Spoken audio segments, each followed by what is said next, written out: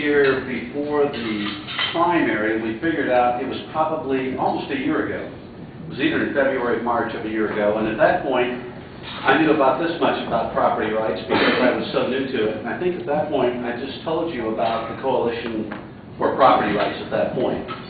And boy, have I been on a crash course for learning ever since, because there's a lot of issues out there, and I want to tell you about one of them today. By way of review, though, at your place, you should have a brochure that will tell you about the Coalition for Property Rights. And I'm not going to take the time to walk you through that, but we are a movement of property rights advocates. And what we want to do, our mission is to both promote and protect private property rights. And we do that, you can remember three words for everything about the Coalition that you need. First word is educate. We try to educate people as to what private property rights are and how they're being dismantled today. And we do that through luncheons. We do that through our website, which is proprights.com. Hopefully, we'll all learn something today as we interact on this issue. So education is very important. The second thing, though, that we do is we try to advocate. We like to get in the trenches and fight for people on the private property rights. I don't know if anyone is familiar with the case that's been going on in the city of Orlando regarding front yard gardens. Has anyone heard about that? Yeah. Okay.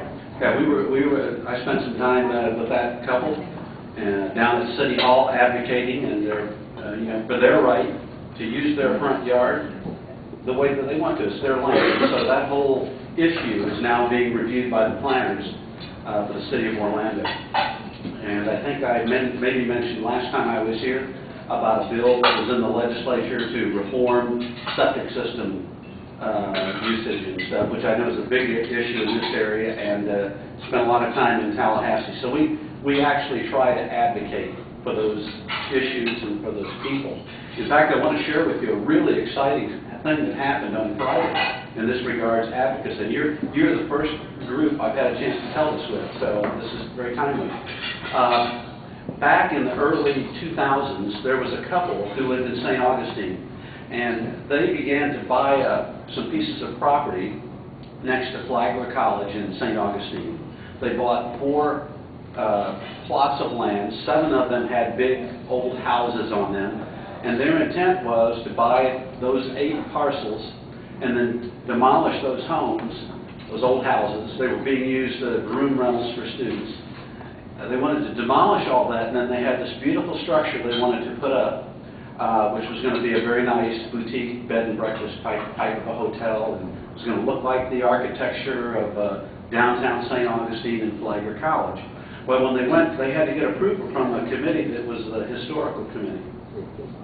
Well, when they went to do that, the committee told them, no, you can't demolish these homes. These are of historic value. Now, they weren't on anybody's list as having historic value, but they were very old. They were, in fact, pretty dilapidated places. They were beyond repair. So this couple offered to move the homes, which is what a lot of people do. The city wouldn't let them do the moving either. And they jumped through hoop after hoop after hoop trying to get permission to demolish the homes or move them so that they could then build their hotel. And every time they were told no. Now, over this period, there were 161 such requests. And there were only 7 denials, and that was the 7 properties on which they had these homes.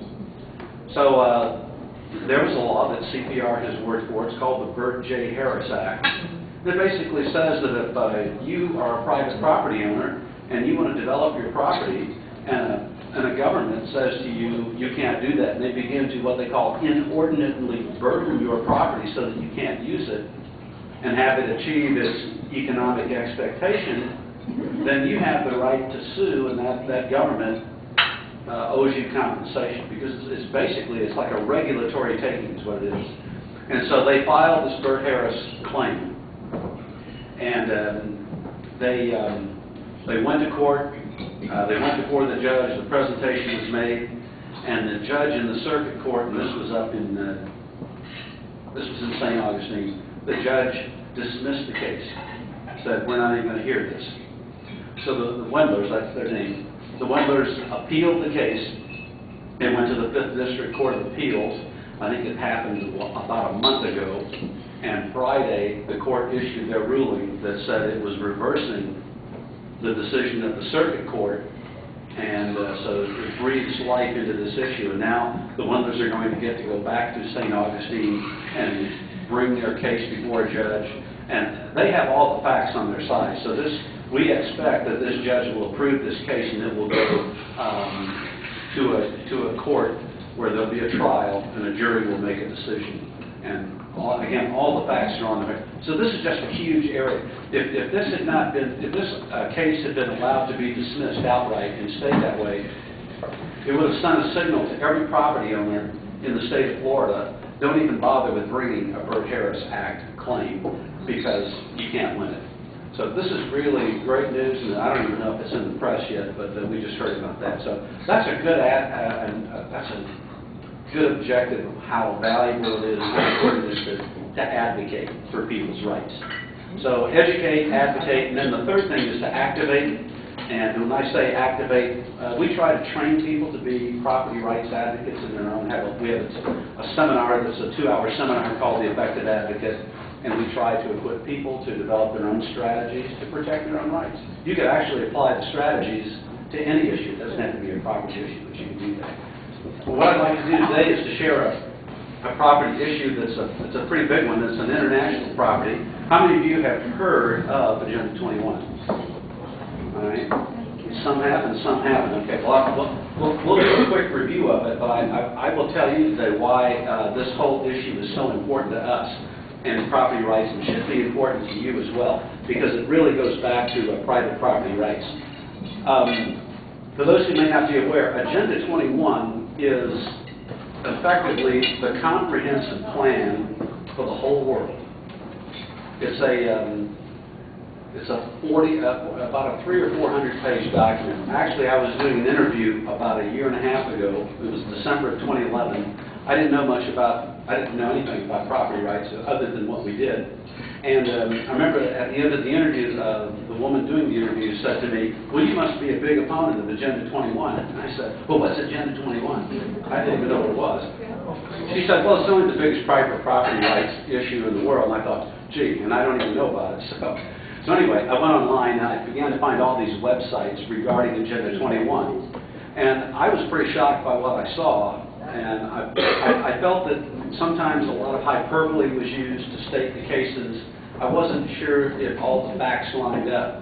And so I did what any of you would have done. I went to the United Nations website and I found Agenda 21 and I downloaded Agenda 21. And I had no idea it was going to be 300 to 400 pages. I mean, it's a huge document, 40 chapters. And it tells everything about how the world should operate going into the future. That's why they call it a new global partnership for sustainable development, and it's built around this sustainable development. This document was officially released to the world in 1992 at a thing called the Earth Summit in Rio de Janeiro.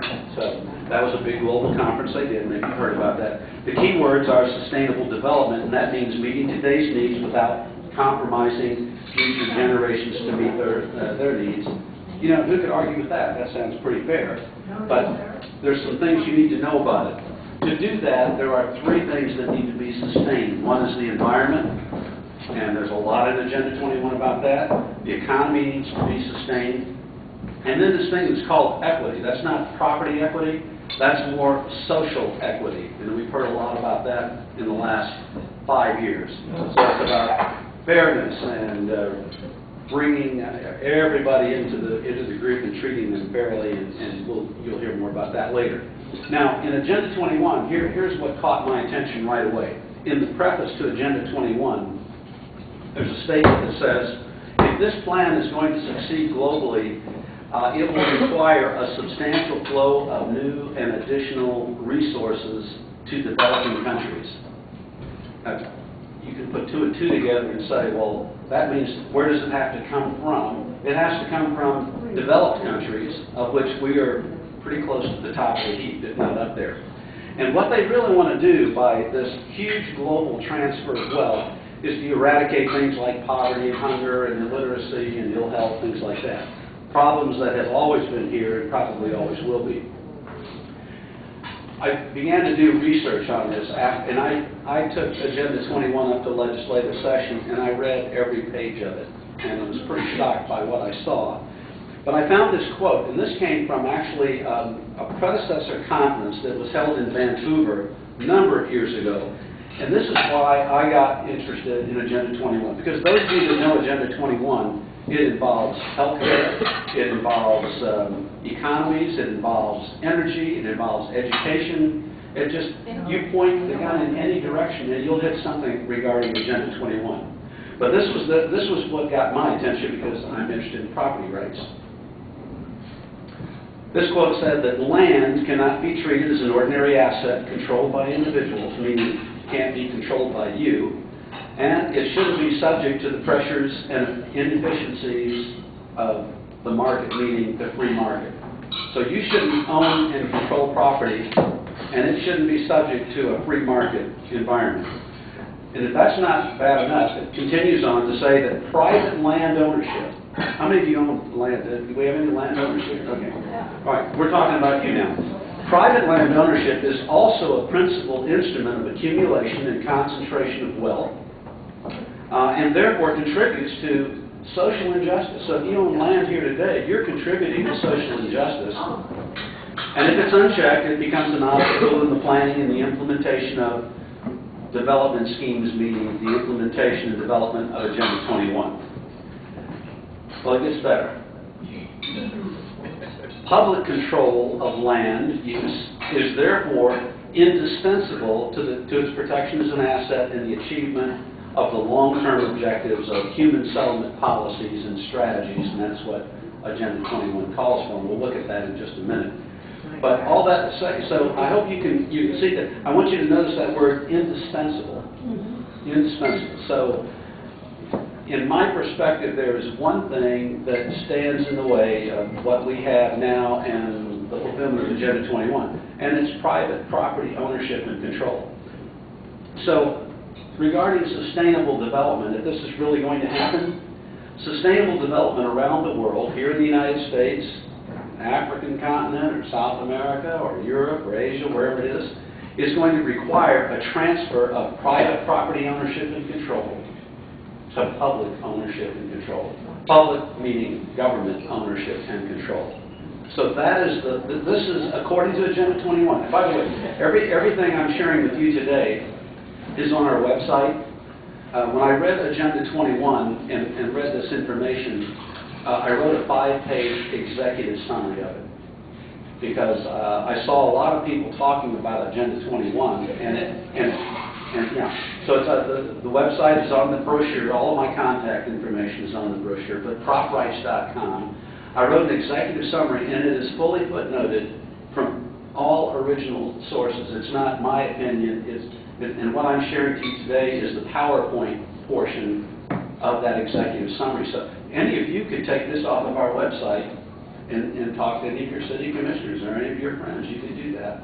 So the executive summary is on the website. The PowerPoint is on the website. And I took the executive summary and sort of put it in a speech form. So if you ever want to go somewhere and speak on this topic, it's all right there. All you have to do is read it. Okay. I know you all are going to rush out and do that. But anyway, this is what is required for Agenda 21, and it's going to be a destruction of private property moving into government control. Now, this is a thing called the Wildlands Project, and for those of you that don't know about this is the way a lot of people envision our future. What you can't see along the perimeter of the United States, and especially up in the Great Lakes, are small black dots that would represent urban centers where people are to live, the cities of the United States. These urban centers are called by Agenda 21. They're called human settlements. That's what we live in, or will live in, human settlements. The idea of human settlements are, they are very dense urban centers, people living in, for the most part, condominiums, high-rise apartments with retail stores on the ground floor. Automobiles would be minimal. The communities are called walkable communities, or a lot of bicycling in these areas. But that's the idea to prevent those carbon emissions. Around the urban centers, the human settlements are to be buffer zones. And these will be areas where access is very restricted and limited. But then the vast part of our country, which is going to be all of this yellow and red and pink area, this is all to be left as wilderness. And the way they put that, this wilderness, this is where man is the stranger. So it's all to be government-owned and highly controlled in that fashion. Now, interesting enough, I spent 14 years of my life working in Moscow, Russia. I worked doing some teaching there as diplomatic school and doing a missions project. But in 14 years of living there, I've traveled all over the former Soviet Union. This describes what I observed in Russia. What years? What years? I was there from 81 to 87. So pretty much I was on the inside when Ronald Reagan was president, for the most part. And then came back for a couple of years and then went back and spent from 90 to 98, which was kind of when communism fell, freedom came, and it was like living in the Wild West in those days, I'll tell you that. But anyway, that's what I observed in Moscow. There were the urban centers, highly dense. I lived in Moscow, a city of 16 million people, not one single dwelling home. Everybody lived in apartments, if you can imagine that. And the city was really tightly restricted. To get in and out of that, you had to clear these police posts, and it was the Wildlands Project. I got to see it. So anyway, I won't take a long time on that. That's where this is destined to go. Now, in Agenda 21, and this is just a brief overview of the various things that Agenda 21 calls for. First, calls for the nations of the world to shape public opinion so that everyone will have this Agenda 21 friendly attitude about it. Now, a great example of this, anybody here ever hear of Earth Day? That is one of the best PR campaigns ever, and it's everywhere. The world stops for Earth Day. Second thing, they call for the organization of legal mechanisms and regulatory systems that will write and then enforce Agenda 21 rules and regulations and ordinances. And boy, couldn't we all testify to that? We have more than that today in our varying levels of government there. It also calls on the establishment of agencies who would monitor this and then enforce compliance. Well, the EPA is the perfect example of that today. That's what they do. They enforce, they monitor, they actually create offenses in some cases. I've seen it. Also calls for the nations of the world to teach all of their personnel, their students, their professors, their administrators, their public education, of institutes, of colleges and universities. I was speaking actually to the Winter Park Women's Federated Republic about 6 months ago, and at this point, when I shared this with the group, there was a young man in the back of the room. He raised his hand. It turns out he was the leader of the Young Republican group at Rollins College. And he says, that's exactly right. He said, we actually have a PhD at Rollins where you can get a PhD in sustainable development. And it's out there. And it's not just an idea, it's being implemented. Also, the preparation of media and business and industry to accept and promote sustainable development-friendly attitudes. There's probably not a piece of mail that you see anymore that doesn't have some little tagline that says, made from recyclable products and stuff like that. Yeah. That's part of Agenda 21. Now, I want to stop a minute and say, not everything in Agenda 21 is mean and evil and bad. There are some good things about. I would say I'm a conservationist. I think we all want clean water and clean soil and clean air, things like that. But there's something underlying all of this that is a little more sinister, and that's, again, this relieving private owners of their property so it can be controlled by the collective. But anyway, the preparation of businesses and industries is out there. The training and certification of the government administrative, planning personnel, management personnel. I'll bet there's not a city or a county administrator and their planning team that has not been through an Agenda 21, well, it wouldn't be called Agenda 21, a sustainable development certification of some type. And by the way, you may have known about Agenda 21, you just didn't know what to call it, because you never see that name. It's all under this umbrella of sustainable development. And then it also calls, obviously, to elect and influence Agenda 21 friendly elected officials. Someone has to pass all this stuff. So that's important.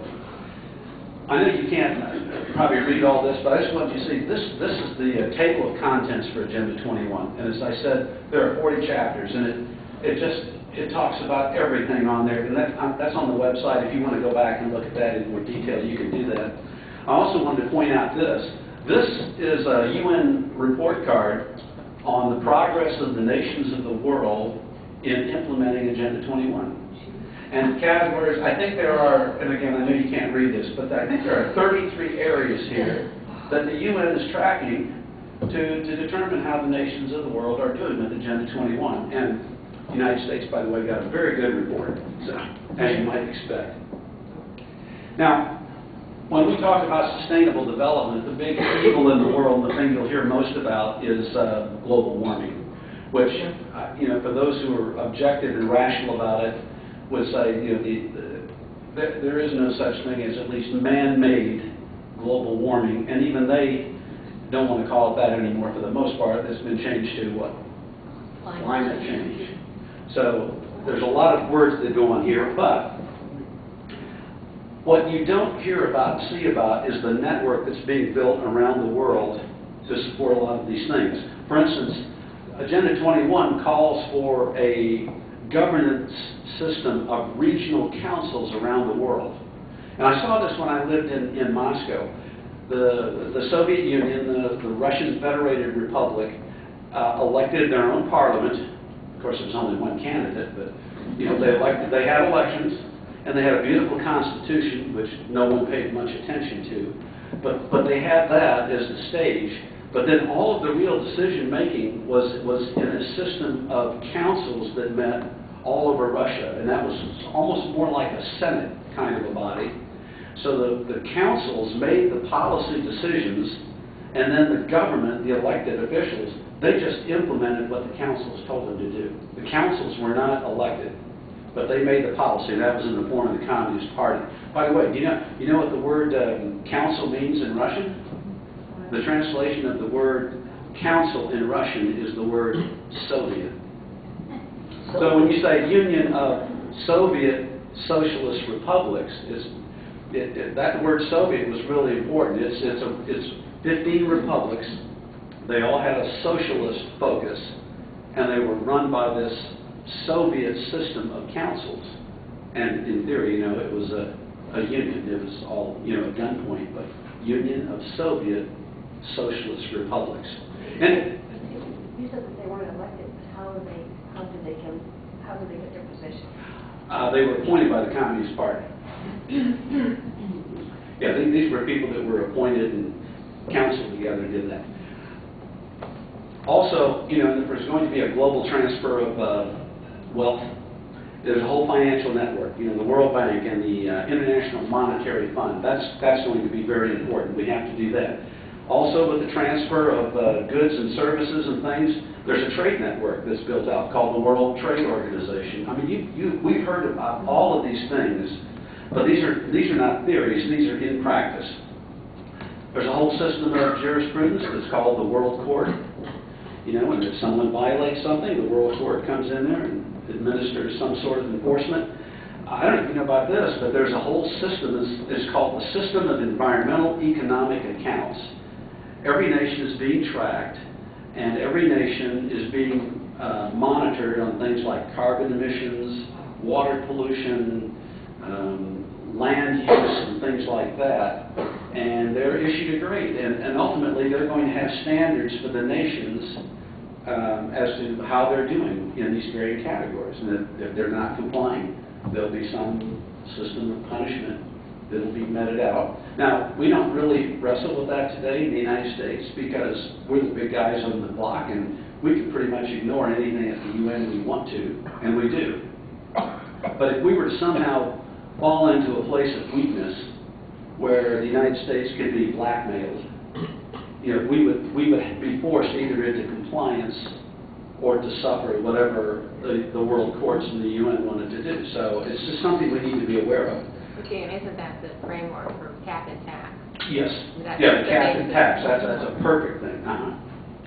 Which again is one of those mechanisms we talked about earlier. It's one of those mechanisms for the transfer of wealth. Because when we exceed our emissions, we pay, that money gets redistributed somewhere else. So it's very cleverly defined. This is a beautiful and awesome plan, by the way. But it's real scary too. Final thing is, kind of tying all of this together, is a whole computerized system of data collection and information gathering and technology, so that it's the right people have the right information to do stuff with. So that's what's going on underneath. If you're like me, you might be asking the question, man, if this is so big and it's been going on for more than 20 years, why don't I know about it? And I did some research, and here's what I found out. One reason we don't know about it is in 1992, our president, George H.W. Bush, actually went to the Earth Summit, and he actually signed Agenda 21 as a participant. Now, it wasn't an official treaty from our perspective, and so this agreement, this global plan, didn't have to come back to the United States where it could be debated or considered by Congress through the advise and consent system. So it was never, and so it just never was a very public thing. But when Bill Clinton was elected to be our president in 1993, through an executive order, he established the President's Council on Sustainability. And that included more than half of his cabinet and then a whole cross-section of U.S. leaders in business and industry and people like that, education. And that's when, and you could track it, that's when this whole flood of sustainable development concepts began to just invade our nation. But again, it was done, by an executive order. It wasn't debated, wasn't even talked about in Congress at all. But we had to live with it. And then a third reason, the implementation of this. This is not a government program. It wasn't, voted on and headlines were made. U.S. establishes Agenda 21 policy. No, the implementation of this goes always through nonprofit organizations called non-government organizations, or NGOs. And the most famous one of that is this group called ICLEI, the International Council of Local Environmental Initiatives. And every word in that title is important because it is, this is part of International Agenda 21. And what they do is they try to take the principles of sustainable development and get funding for grants so that they can push the sustainable development agenda, not at the highest levels of government, it's already been there, but at the most local level, and it's their initiative. And so a lot of the standards and a lot of the comprehensive planning stuff, it has come out of, these local initiatives that have taken place. And it's a huge organization, and they get lots of money. I noticed that here's kind of how I find the money flow works. We all pay taxes that go to Washington, D.C. Our taxes then get allocated out to the various departments, Department of State, Interior, Defense, whatever the department happens to be, education, healthcare, goes there. I found out that each of those departments, in addition to our just general government giving grants of money to the UN, each of those different departments also send money to the UN in the form of grants. And then the UN, with organizations like this, the UN then gives grants to these organizations to carry out the mission of sustainable development. So that might be creating, there's one organization, APA, that's the American Planning Association. As I understand it, they were awarded a grant of $1 million to $2 million by President Clinton to write a manual on how to write rules and regulations for sustainable development and then get them passed in Congress. I've seen the manual. I've got chapters of it. You can find it online. So that's a typical grant. And then the other grants to do all these studies to say, oh man, the sky is falling. We're not going to have water here in another 2 years. We've got to do all this other stuff to protect ourselves. So these grants come back. When I was looking on their website about a year ago, and they actually had one page, and it was a page of 5 projects, and President Obama, through the stimulus package, had awarded this one organization $13.2 billion. Okay? That's the kind of huge resources that are out here. So this is just one organization, $13.2 billion. So that's a lot. Now, there are a lot of members in the U.S. There's something on the order of 550 members. Many of these are city governments, county governments, other organizations. Government entities pay into this membership, and the nations of the world actually pay into this based on their population. So the more populous you are, the higher your fees are. So that's how you join that, and you get all kinds of benefits. Some of the Florida members include the city of Tallahassee, Orlando, Key West. We expect Key West, I guess, right? Alachua County and Miami-Dade County are some of the counties. Orange County, I think, is a member. Seminole County was a member. They when they heard about this, they withdrew their membership, and that's one of the action points here. I don't know about Lake County. We're not a member. No. Okay. Good. Around the world, there's more than 1,200 members, and so it's everywhere. By the way, this other organization here, I just want to point out that this is the U.S. Green Building Code. All of the LEED certification on new modern buildings and stuff, it all comes out of this organization. You ought to go on their website. They are all over the world. It's just a huge, huge organization, but incredible sums of money to spend on this kind of thing.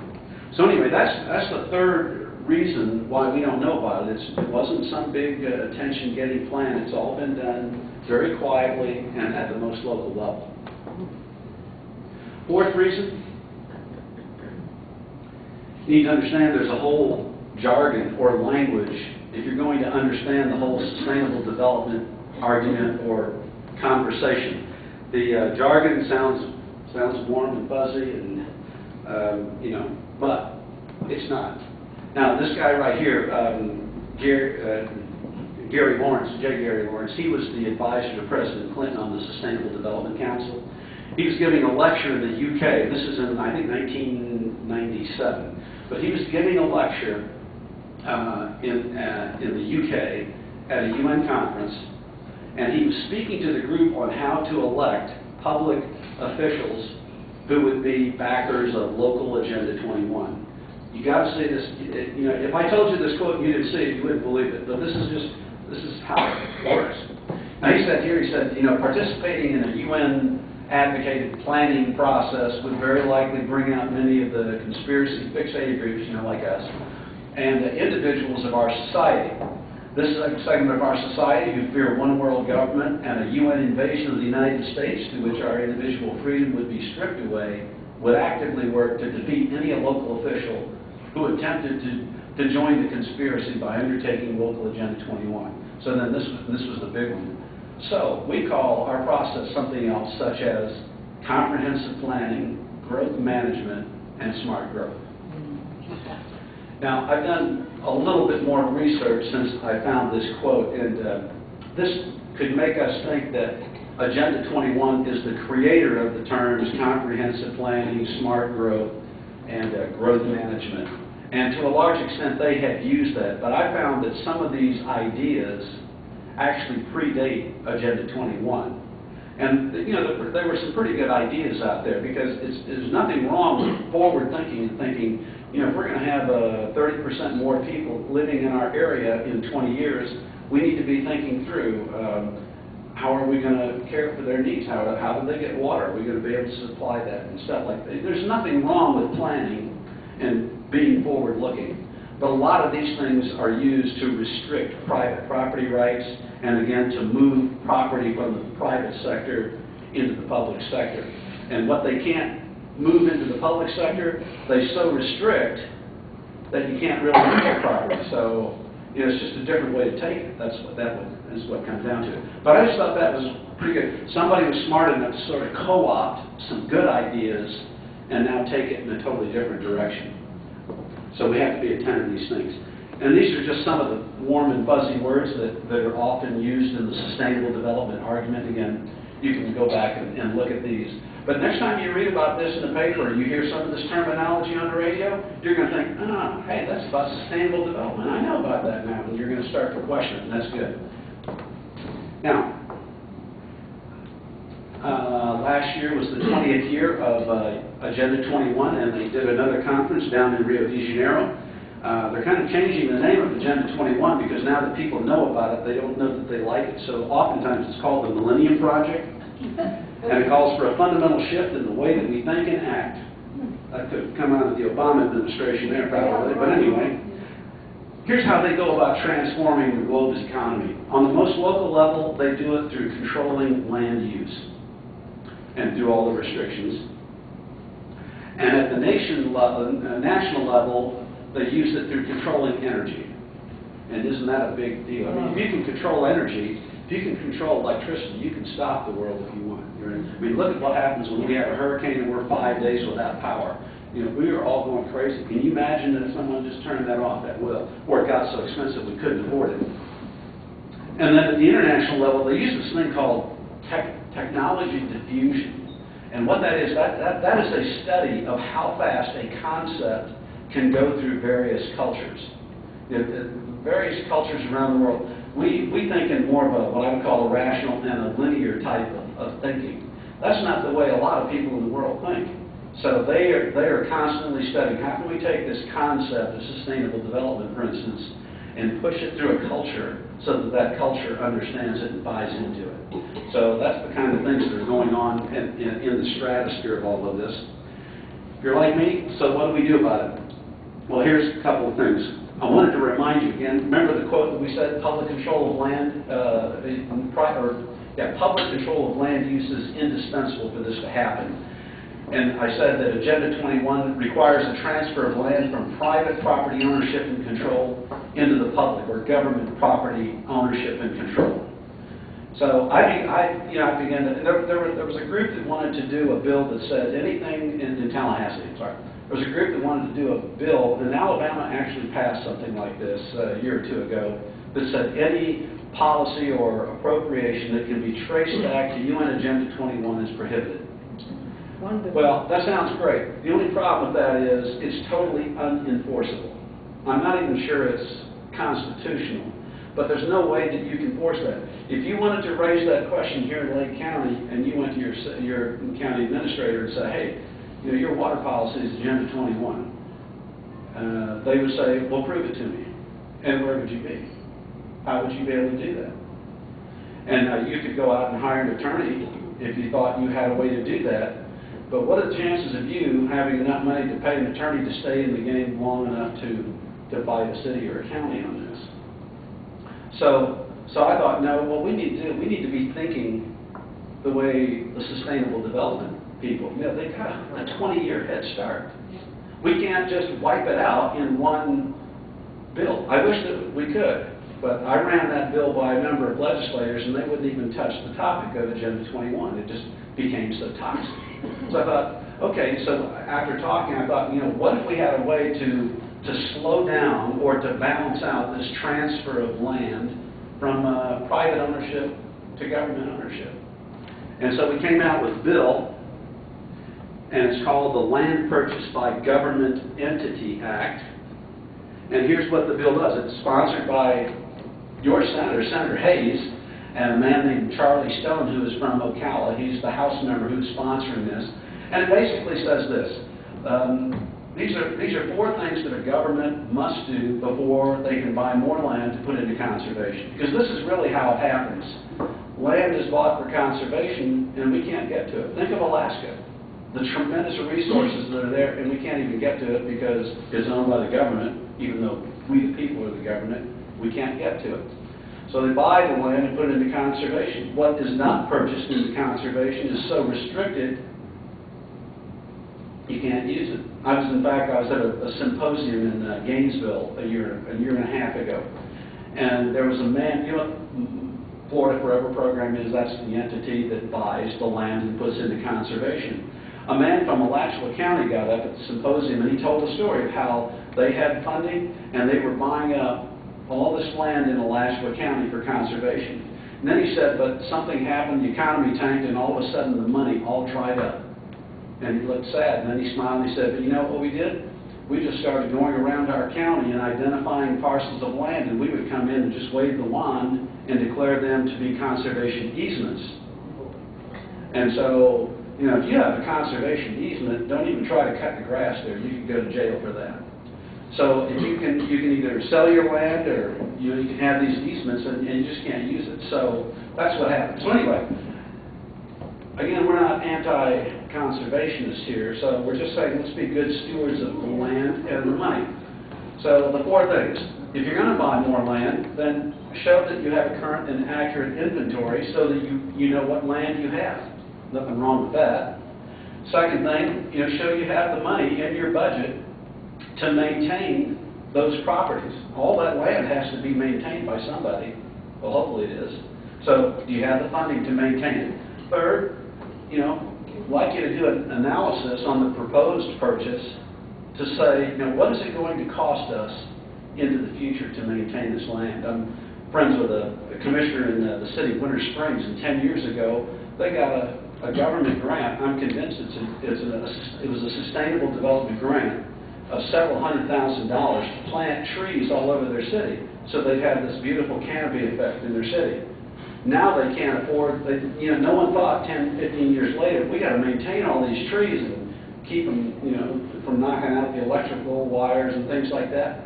And they don't have the money to do the maintenance. So we're just saying, let's think forward here a little bit. How much is it going to cost us? I mean, you would do that before you would jump in and buy something. You would say, can I afford this? That's all we're saying. And then the fourth thing, and this is probably the more controversial one, and this will be up, all of these points will be up for discussion, but here's the principle. If we're going to keep land in private ownership and control where it really is best used, let's do this then. For every acre that's published from the private sector by government, we'd like government to sell back to the private sector one of those acres, so that we maintain this balance of always having more ownership in the private sector than out there in the public sector, and constantly building this up. Now, there's going to be some variations on some of these things, and hopefully it's going to be debated. Maybe it'll even be in one of the committees this week. We haven't heard yet. But that's the idea of this bill, is to just say, hey, before you go out and buy more conservation property, let's be good stewards of the land that we have. Let's be good stewards of the money that we have. That's just fiscal responsibility. And let's have this happening. Land is always, I will not say always, almost always best used and maintained when it's in private hands. And when an acre is transferred from the private sector to the public sector, several things happen. Number one is that land generates no tax revenue for a county.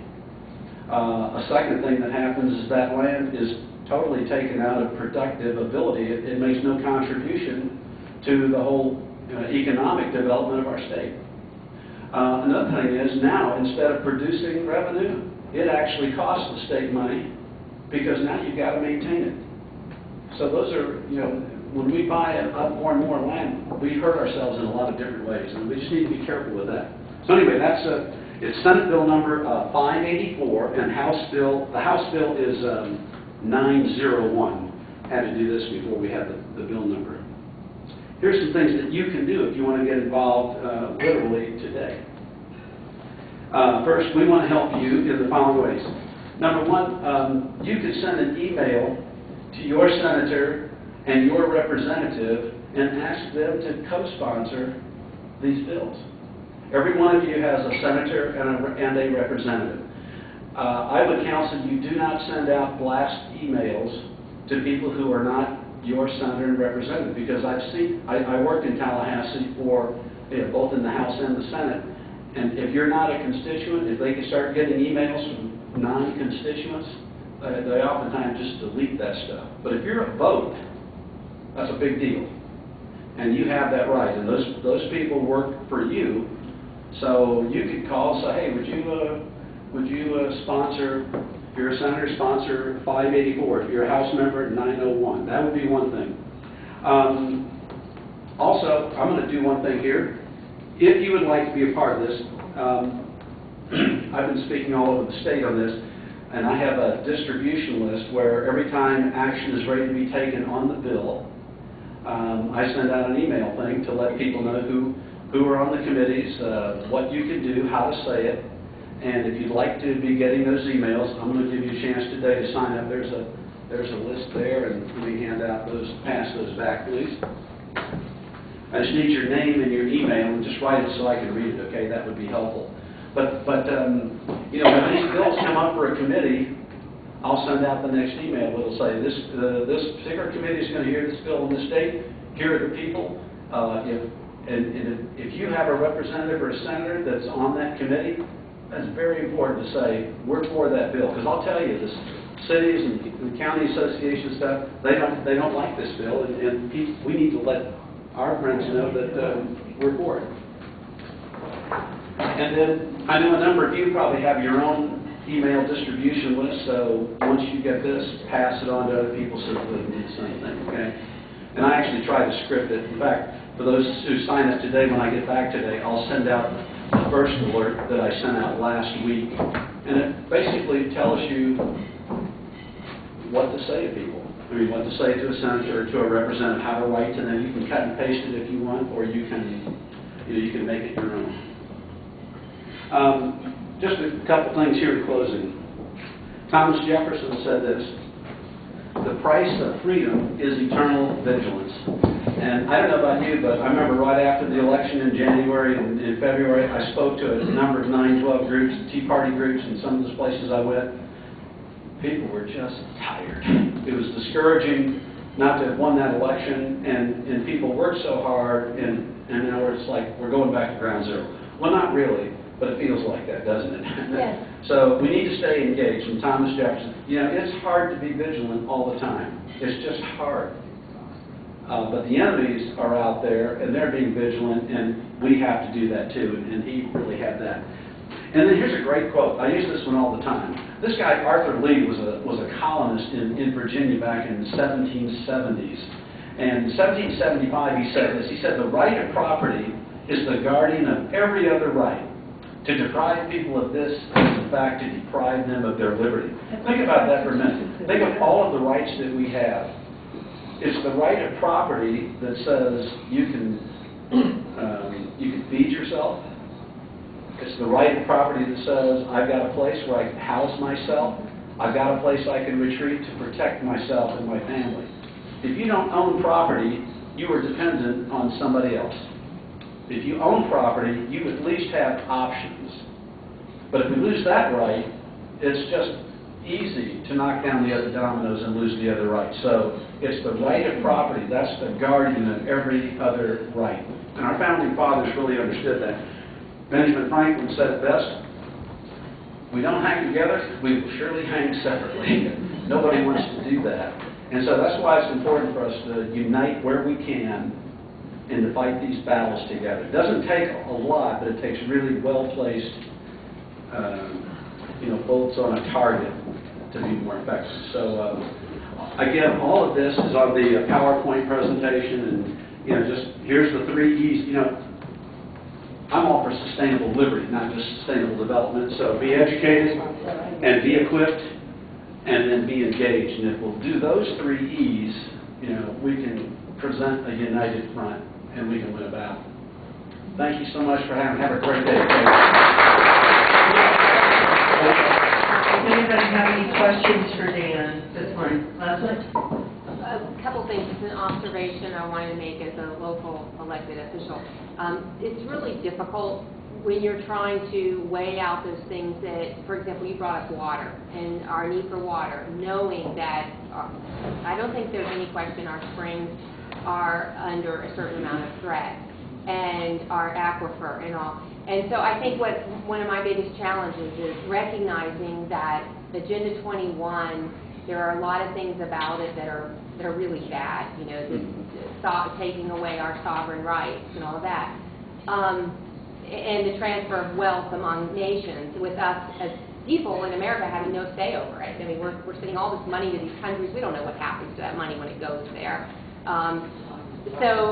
But locally, you know, we have to make decisions about protecting our area. We don't want Lake County paved over with concrete. We want public spaces in conservation lands. We just don't want so many that we can't take care of it, or that our tax roll gets all messed up and we're paying way too much in private taxes because we got to fund all this public land.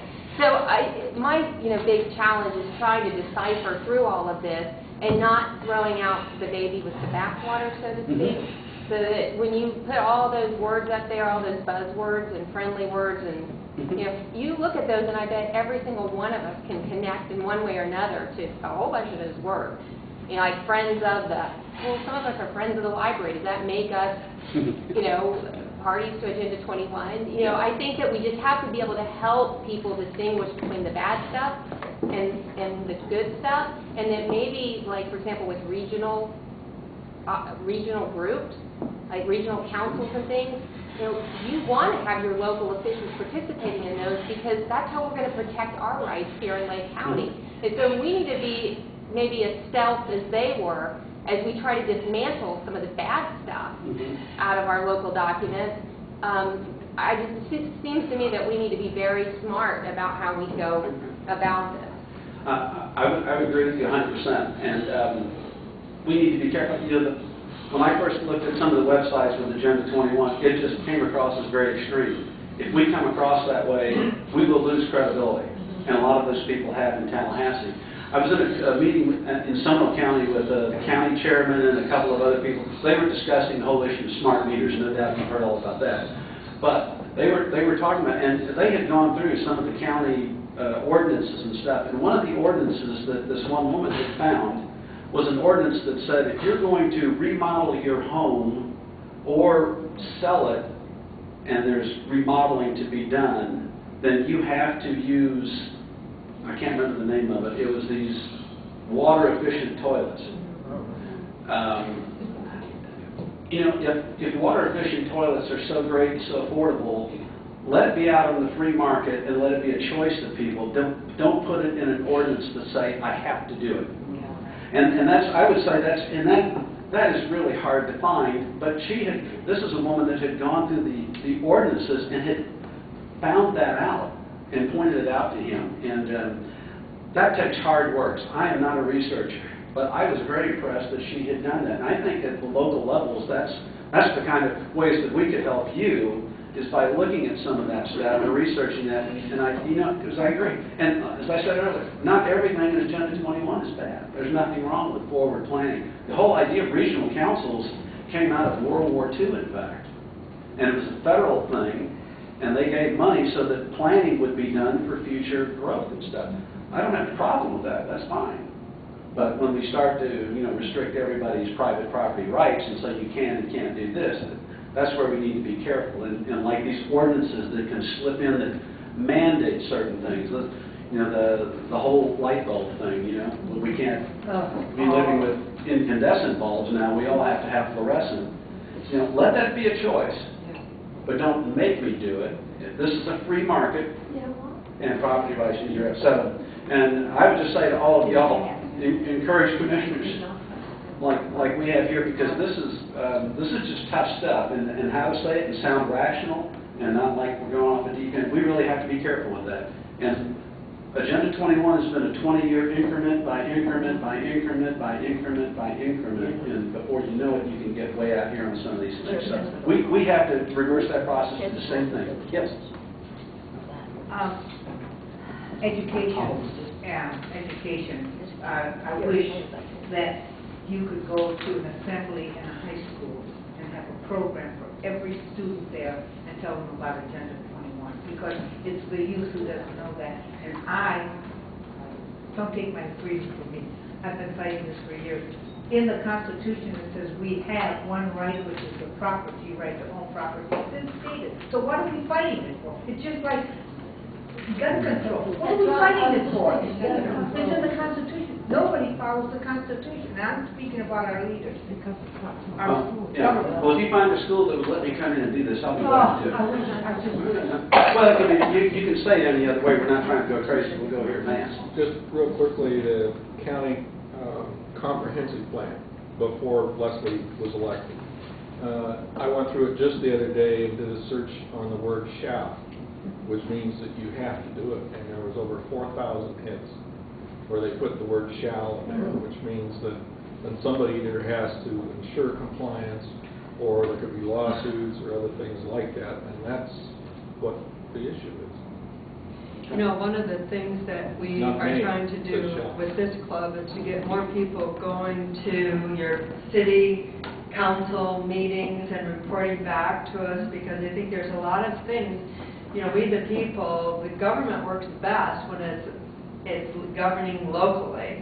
And when you move it farther away from the people, then a lot of things happen away from the people. So I think that our local government, our city councils, our county commission, our school board, we need people to go there and just be the eyes and ears and to find out what is really happening at those meetings and what's being said, and be a voice. Because I think that, you know, we just think that everybody is being taken care of, and probably we are to a certain degree, but if you're not a voice in these meetings, then we won't know what's really happening in those meetings. So I encourage you to always go to your local city council meetings, and not just when the big issues are there, but just as often as you can get there. Any other questions? Just mention the smart meters. I think that's involved in this. You know, to some degree, everything in the world seems to be involved in this. The question was, are smart meters involved in this? I don't remember reading anything in Agenda 21 that talked about smart meters. I think what people are concerned with that is that this will be a mechanism by which you and your living habits can be monitored and ultimately controlled. I don't know. That's not my fight. If it's yours, you can do that.